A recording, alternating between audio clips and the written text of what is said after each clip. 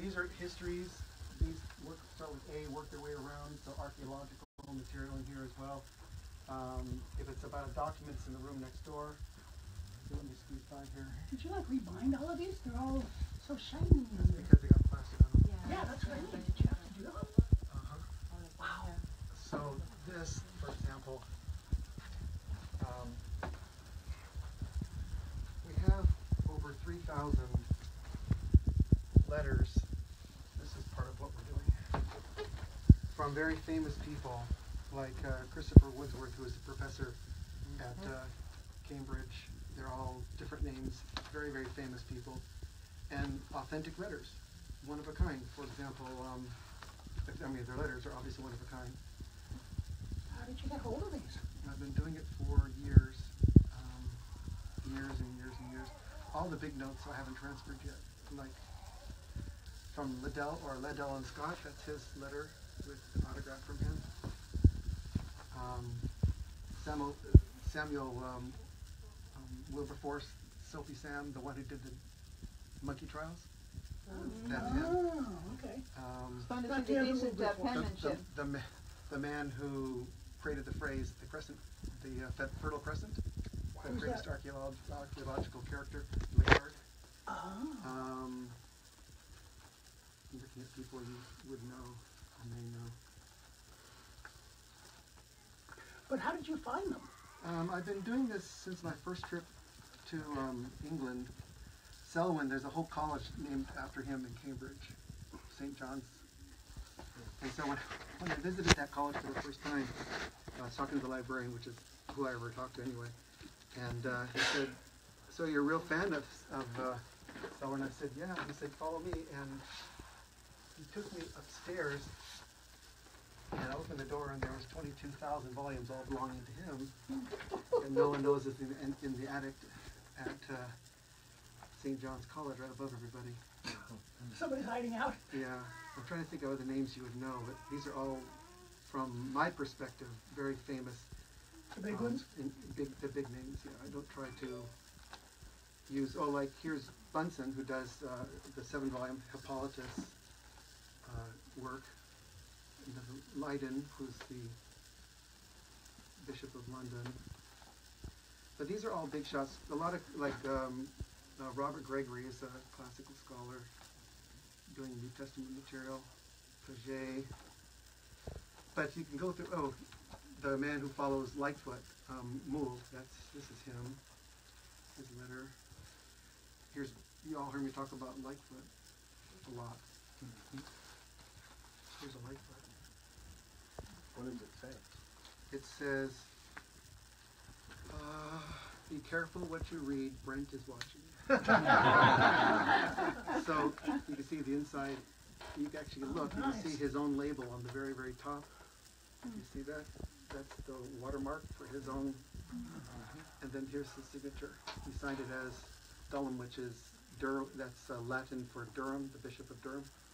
So that's one of the very few and rare private collections you'll see, and we have about 37 letters of his. Wow. I caught them when people didn't know what they were still. And so all of these... Like the garage sale find.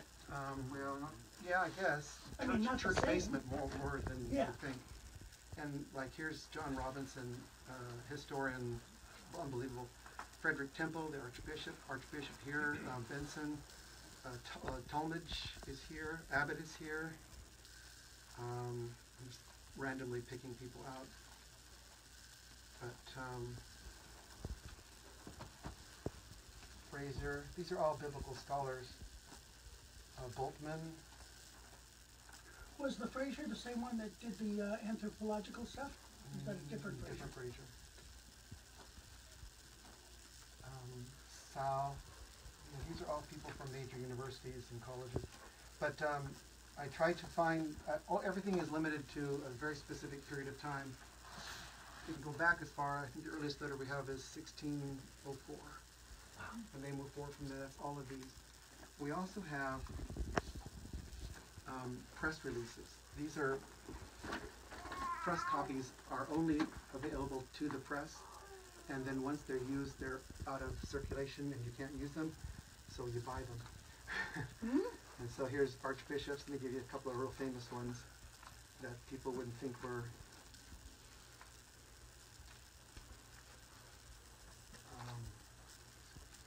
but these are all extraordinarily famous people that in my field, which is all academic. I mean, if Wikipedia knows them, you know they're important. Like Durant from the 12 volume history of Durant. The Left to right. Right here. Yeah. That's him. He and his wife.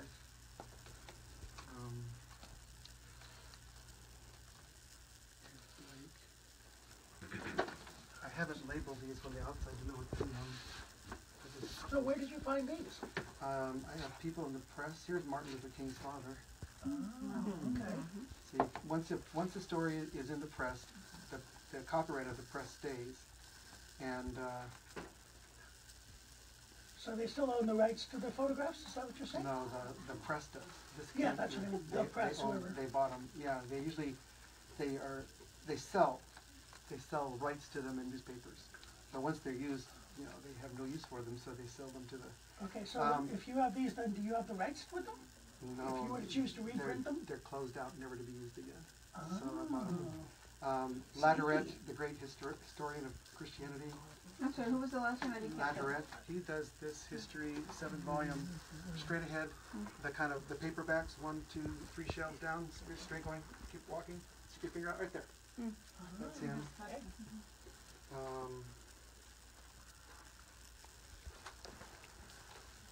And I have a couple of really classic pieces that almost everybody has seen and not know that you can. Here's Bill Bright when he first started. Is that King again? Or is No, that that's a relative of his. relative of King? Okay. I got his brother and his father and his grandfather. Here's straight back there, Finnegan. There's a 2-volume set of archaeology in the New Testament. That's him right here. In a second, because there's a couple that are really iconic. Like I said, these are all people that, Famous well, yeah, but in your field. like pictures you know you've seen before. Oh, yeah. That's the original. Wow. My goodness. So, as you go through, I just didn't know which one it's in, and there's a brilliant one of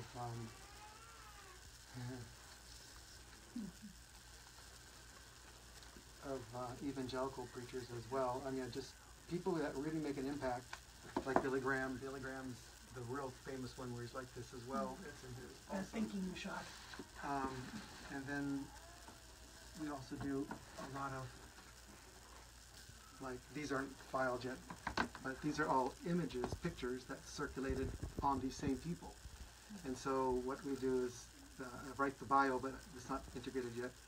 There's the earliest woman ever ordained in the Orthodox, in the Episcopal Church. But so I take these and find them. I have about 200 of these, very, very rare, as you can imagine. I keep loading them up as I find them. So this whole shelf is that. Are those usable, or are they in the Those- same category? No, these are all way past.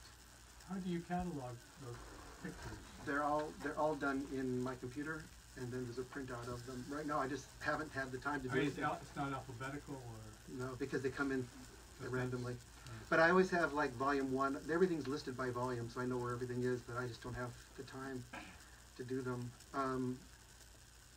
Is your computer, or should I just use mine? It's probably working, but if you've got it there, I'll do mine. yeah.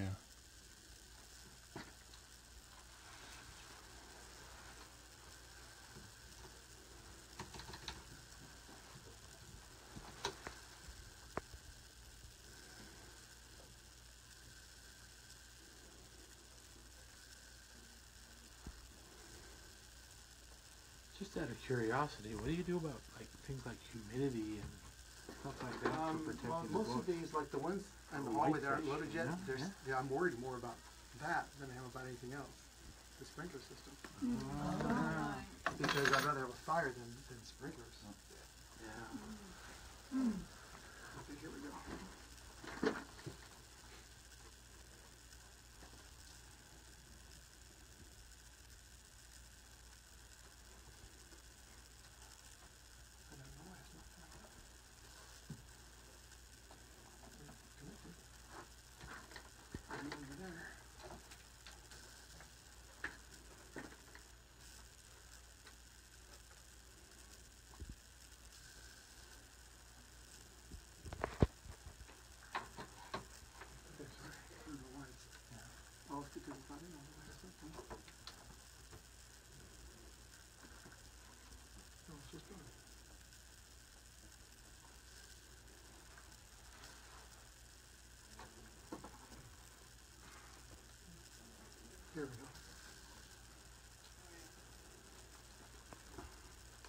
Okay, I'll move it over.